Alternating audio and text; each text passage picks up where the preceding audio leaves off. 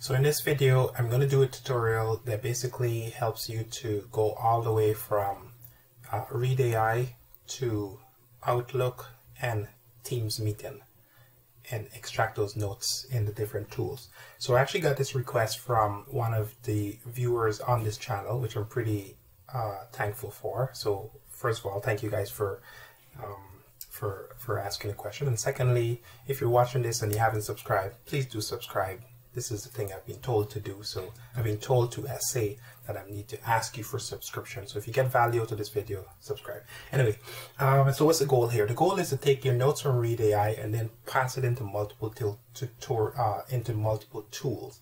Now the problem is that there's several different tools on the market that can accomplish this task, and I've seen some personal problems with each one of them. So I'm going to give you my best take on how to solve this problem. I'll give you the overview and then we'll go from there. So first, let's just jump right into the actual requirement. So this is literally word for word what the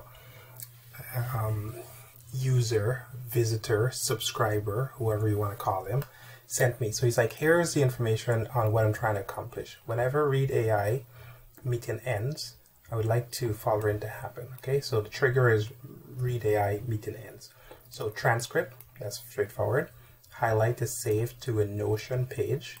So he wants to go to Notion, templates, and then the meeting transcript is then saved to a note section in Outlook and his Google Calendar. So Notion, Outlook, Google Calendar, and Teams. So he wants to send the notes to multiple different locations. That's kind of the problem. So let's just whiteboard this first so we can go into it, and then we'll kind of talk about how to solve this problem. So this is a really interesting one, and I don't know if I'll be able to do it in one video, partially because it might just get a little bit too complex and a little bit too long. But this video, what I want to do is I want to give you sort of like the tools and the direction, the overview, and how to solve the problem, and then we'll dive into the details. So first of all, we got Read AI, right? Okay, and the trigger will be meeting end. Okay, so whenever that meeting ends, it's going to fire this our webhook. And if you don't know anything about webhook, go watch my previous video. I got a webhook, a video on this channel that kind of really dissect what a webhook is. So that's one. Now what he's saying is that when this webhook fires, it needs to do multiple things. So you're going to send this webhook and you need to send it to one entry point. Now that one entry point will be either a Zapier, or it could be a Make, right? Or it could be a Flow. That's Microsoft Flow. MS Flow. It doesn't matter. Any one of these tools will do exactly the same thing. Okay, but we're going to pick one for this particular thing. And I think what I'm going to do, I'm going to use Make. Now, normally I would say I'll use Zapier, but I'm going to use Make for this particular one because I think it has the best capabilities. I don't know how to use Make as well, but and then what he's saying is that from here, what he's trying to do is he's trying to push it out to Notion. Let's use a different color.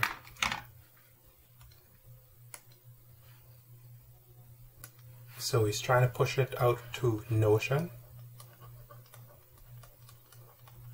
right? He's trying to push it out to Outlook.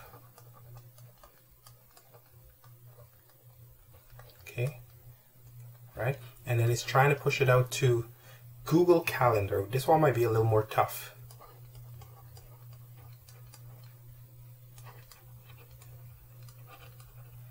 Google Calendar. This one might be a little tough. And then he's also trying to push it back into Teams.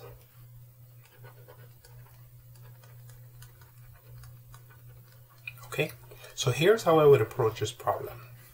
Here's how I would approach this problem, because there's a couple of fundamental challenges here. Here is what how I would describe the problem. There's kind of two buckets. Let's call this bucket number one and bucket number two.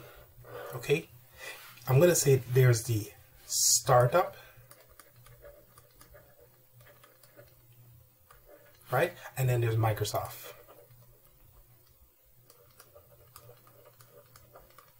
And you kind of have to think this way all the time.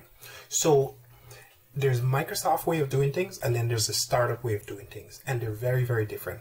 Microsoft is coming from an enterprise way of doing things, right? So everything is, I'm going to argue, more complex. There's just a lot more verboseness to their implementation. The startup way is much more straightforward. Yes, right? Straightforward.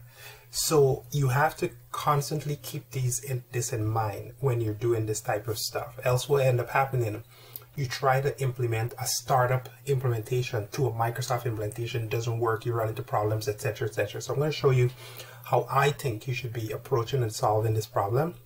And in the next video, we're going to go into the actual details of it, because I want to keep these videos sort of like bite-sized so you can kind of dissect them as you go forward. Okay, so what you're going to do is you're going to classify each one of these types of implementation. And by the way, there's Microsoft and then maybe there's Google, but Google I will lump under the startup umbrella. Google plays nicer with the startup ecosystem, I would say. But it's still kind of outside, right? But it sits within this bucket. Okay, and I'll show you what I mean by that later on. So here's what you're going to do. You're going to classify them first. So Read AI, I would classify that as a startup. Okay, webhook, every single thing webhook is startup related. So this is straightforward. And I'll show you why I'm doing this in a sec. Zapier, startup. SU. Make, startup. Flow, Microsoft. Okay, Notion, startup. Outlook, Microsoft. Google, we're going to say startup. Okay, my MS Teams, Microsoft.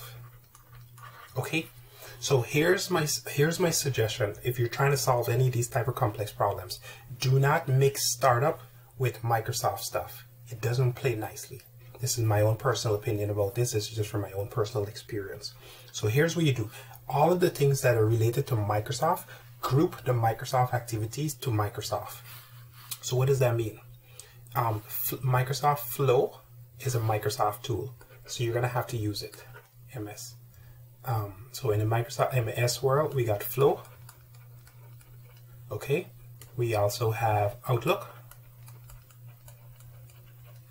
Okay, and then we have Teams. Okay, and we have Microsoft Flow. So that's one. Every single thing else you're going to group into the startup ecosystem. And the reason for doing this is because you're going to have to set up multiple different tools and then chain them together. So let me explain a little bit more on the details. Now that you just keep these two groupings in mind, because they're going to become very, very important. So let's do a new thing, and here's what you're going to do. You're going to group tools that are like-minded together. So Read AI,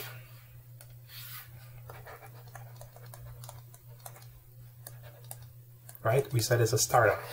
So you're going to push from a startup to a startup, which is Make in this particular case.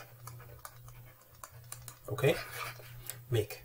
What is Make going to do? Make is going to deal with all the startup related stuff. So the startup related stuff in Notion. Okay, and we'll say Google Calendar,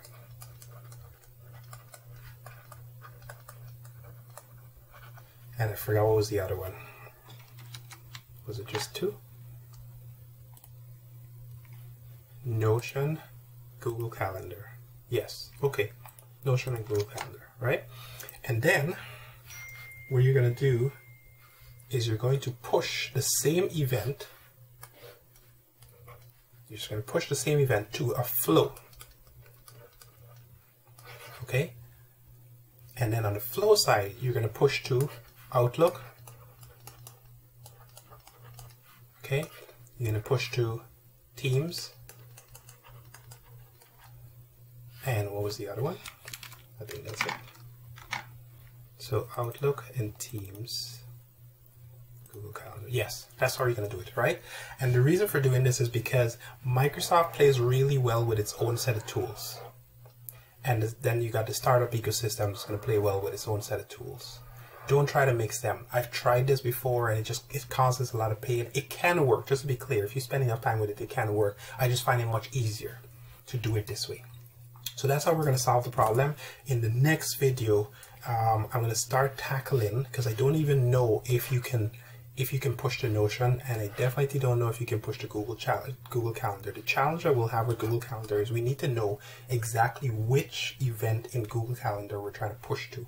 That's the challenge with this particular one. So this might actually end up being the hardest. The other two are actually pretty straightforward and easy, but this one might be a little harder. So we'll do that in the next video, and then we'll go from there and see what happens. Thanks.